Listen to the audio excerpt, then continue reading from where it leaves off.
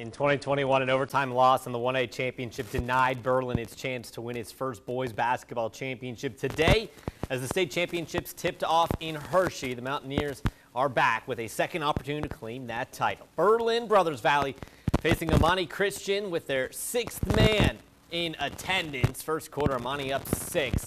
Pace Prosser creating his own shot for the Mountaineers. He led all scorers with 23. It's 12-8, Imani on top. After a close first quarter, the Saints pulled away in the second quarter. R.J. Sledge dishing the Virgil Hall and going up strong for the and one.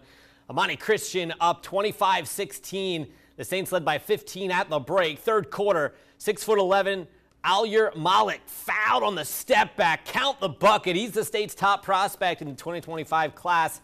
And he finished with 22. Imani up 48-31. Mountaineers trying to hang on. Ryan Blueball driving and finishing. 13 points for the senior, but Berlin never really threatened after the first quarter.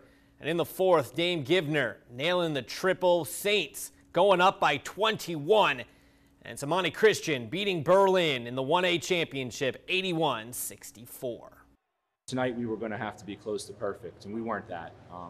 But I told the guys, you want to be close to perfect, but if you can give a perfect effort, that's all we can ask from you. And I thought we gave a perfect effort. We just battled to the end, fought to the end.